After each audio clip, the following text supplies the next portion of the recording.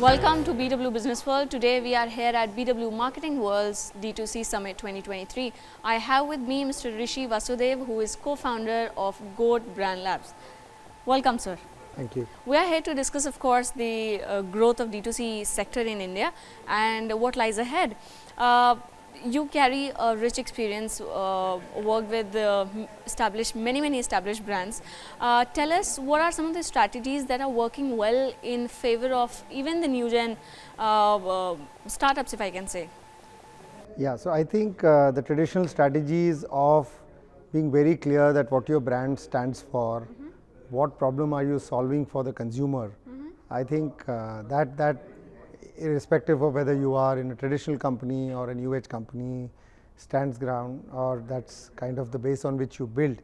It's just that new age customers now have a direct access to consumers, right? Which earlier they had to go through distribution partners to reach the consumer.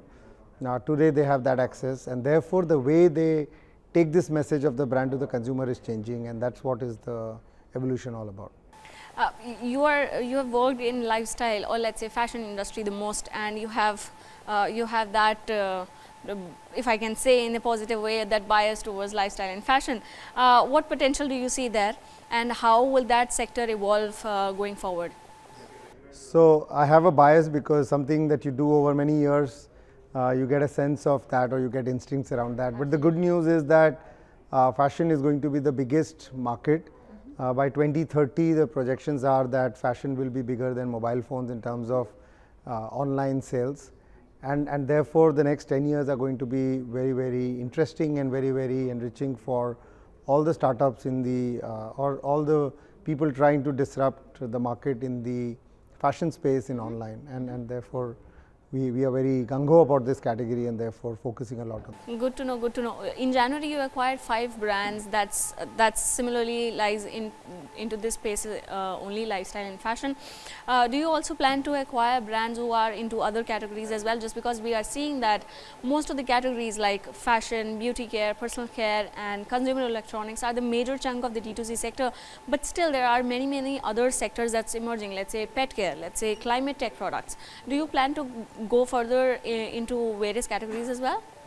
A large part of our focus happens to be on fashion, but since we are building capabilities which are digital first, and we believe that we understand the e-commerce ecosystem much better than a lot of others out there, and therefore our bets have been in fashion as well as non-fashion categories.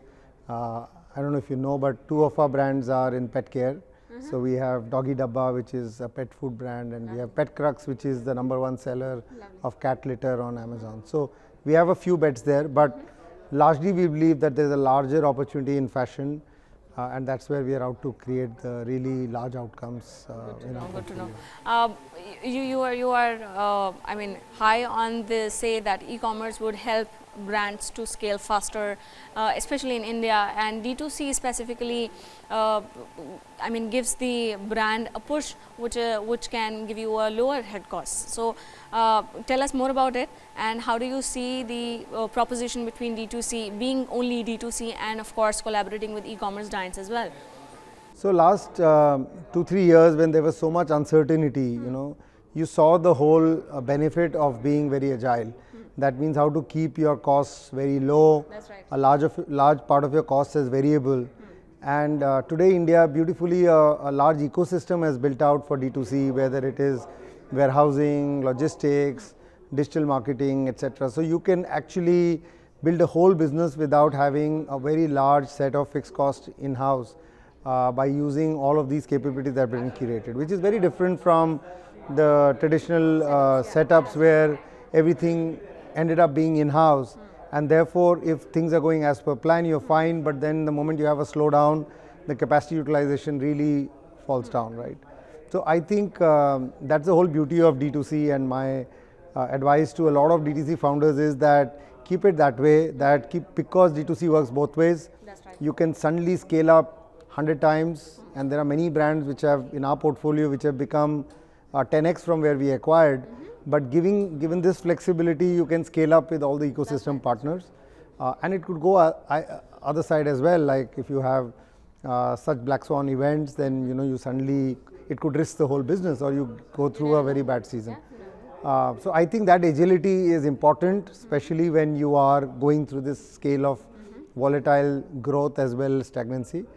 However, as you become bigger, you will realize that there are certain parts which are part of your differentiation. Absolutely. And those are things you should have in-house. But if there are things of parity, then you can use services from others who are offering that. I agree, and it's, I mean, in this new time, it is important for every D2C brand, or rather every brand, to be present omni-channel, just because it will give them a push towards this brand building as well as a push for customer acquisition as well. Talking to you, Rishi Vasudev, as an investor, tell us something about how the capital flow is looking like, just because we are talking in context of funding dryness as well.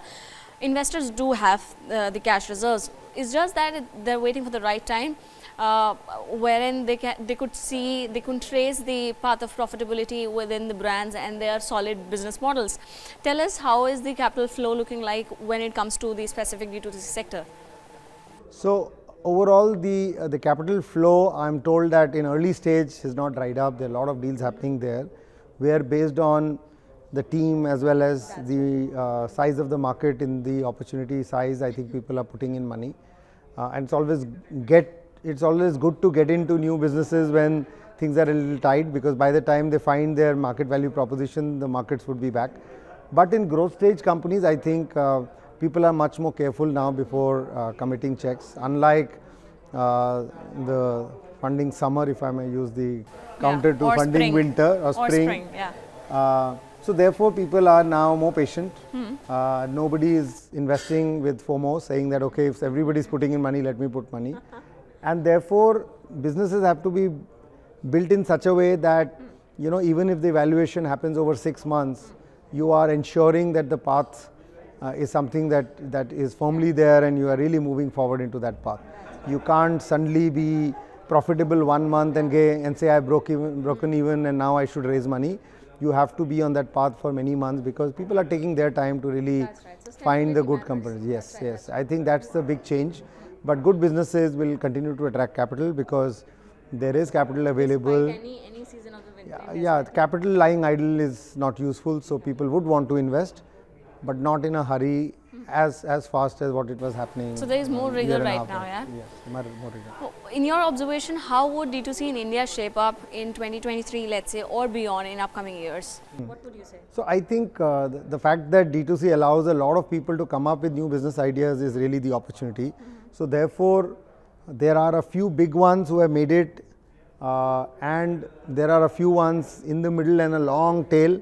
I think that curve will start moving towards more and more brands which attain a certain size. So like I keep saying that in the past you would look at 1,000 crore companies, but in the D2C world you should look at many 100 crore companies, right? Because a 100 crore company built with very, very low overheads is a good first target for many companies. So I think there will be many 100 crore companies which would then be ready to leap and take a 1,000 crore target. But then this whole curve will keep moving up, and seeing those 100 crore companies, there will be hundreds of new companies, hundreds of new people entering the entrepreneurship world to really go direct to consumer, because it's breaking the entry barriers, right? D2C means that you don't have that entry barrier of going direct to consumer, right? So so therefore you will see many more brands. Of course, adding to it, social media and other media platforms are also helping brands to go borderless with their customers. Yes, exactly. So it's not only distribution, but also in terms of how you communicate to consumers. That's right, content. You don't have to really spend on huge advertising to reach consumers. You can talk directly to them through your social media pages. So brands are also adopting the way of content to customers right now, which is giving them the organic reach for the customers. Thank you so much for joining us, Mr. Vasudev. It was a lovely conversation. Thank you.